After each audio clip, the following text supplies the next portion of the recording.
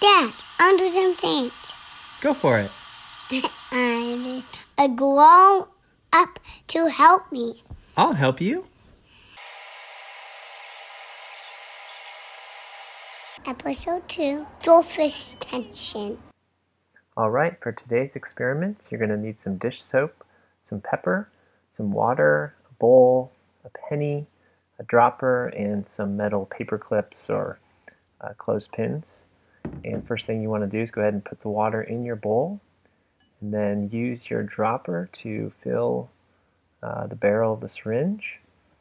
And you're going to go ahead and start placing droplets of water on your penny. And the idea here is to find out how many droplets you can fit on a single penny.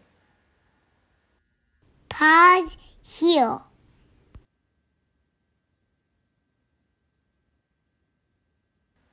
So all three of the experiments we're going to look at today have to do with surface tension.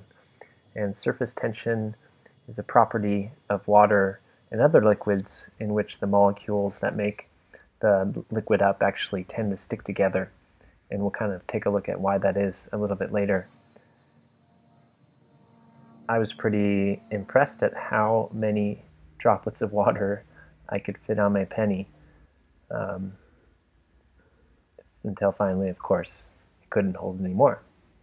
One thing I did find is if you don't have a dropper, you can practice a little bit and just use your finger. So if you don't have that dropper, you can still do the experiment.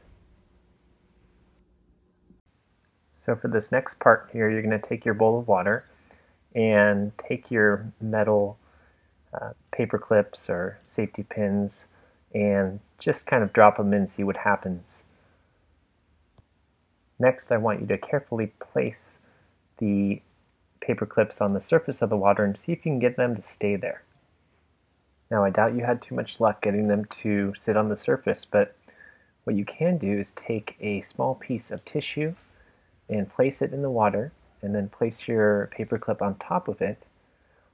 The paper tissue will become saturated with water and it will sink, and your paper clip, however, will rest right there on the surface.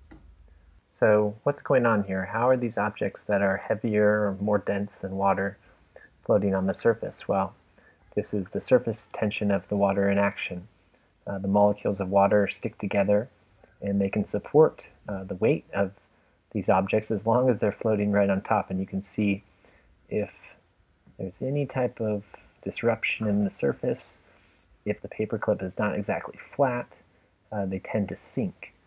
It's interesting, I found that the larger paper clips seem to be easier to get to stay on the surface than the smaller ones. Okay, for this last experiment, you're going to want to take your pepper and cover the surface of the water with the pepper. Really just ground pepper works best for this.